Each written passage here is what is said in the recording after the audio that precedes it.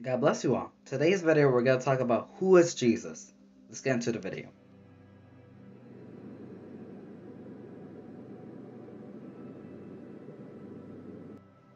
So Jesus is the Son of God, the Holy Lamb of God. He entered the world for everyone to be saved through him. Now, what are we being saved from?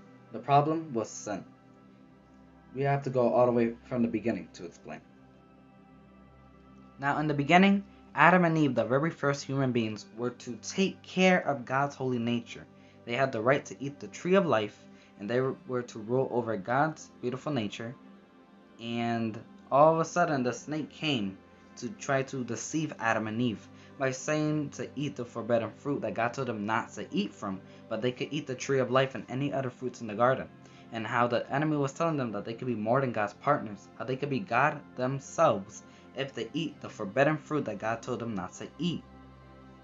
And Adam and Eve, when God gave them that simple command, they ate the fruit.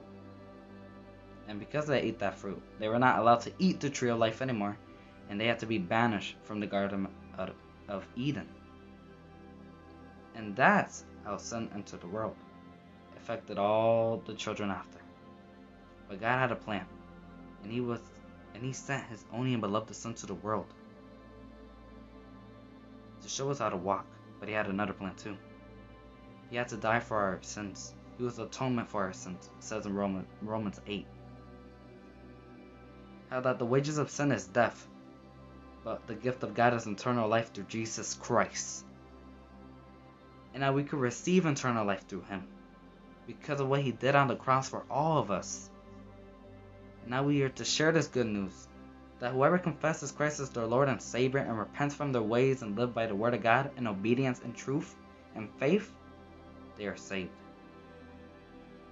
For it says in John chapter 3, verse 16, "For God so loved the world, that He gave His only and beloved Son, that whosoever believeth in Him shall not perish, but have everlasting life." Jesus came to do the will of His Father in heaven. This is the reason that Jesus came to the earth, to save His people from their sins by His life, death and resurrection. His great purpose was to restore sinners to God, so that they may have eternal life forever with Him. God bless each and one of you, and remember, Jesus loves you.